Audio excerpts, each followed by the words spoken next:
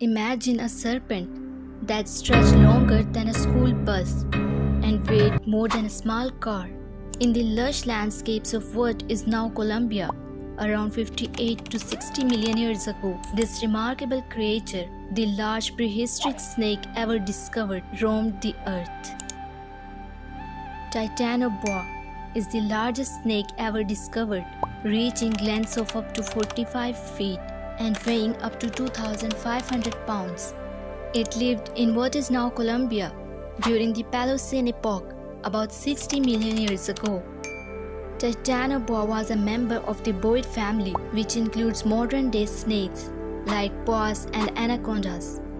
It was a constrictor, meaning it killed its prey by wrapping its body around it and squeezing until it suffocated. The climate of Colombia during the Paleocene epoch was much warmer than it is today, with average temperatures of 80 degrees Fahrenheit.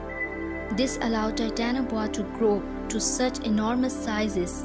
The fossils of Titanoboa were first discovered in 2006 by a team of scientists from the University of Florida and the Smithsonian Tropical Research Institute.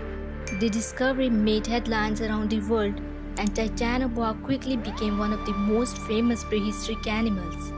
The discovery of Titanoboa has helped scientists to better understand the evolution of snakes.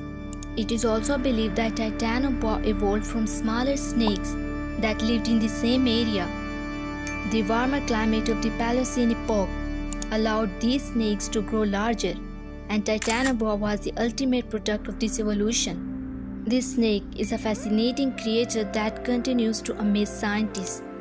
It is a reminder of the incredible diversity of life that has existed on Earth throughout history.